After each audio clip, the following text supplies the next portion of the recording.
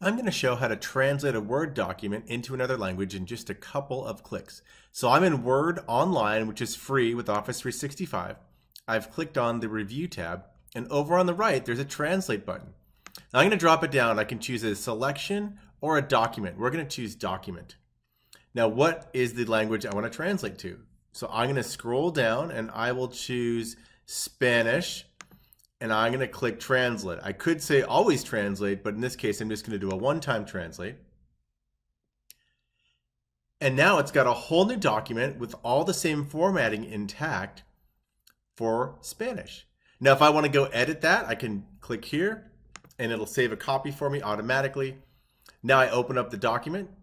I can even go and run the Immersive reader if I wanted to on that Spanish document.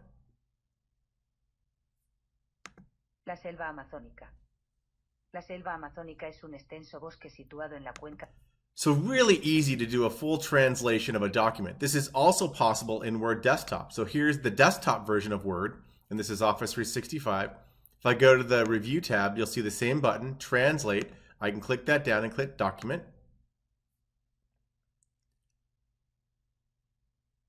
And I get the same experience. I say Translate, and it creates an entirely new document just like that. And there you go.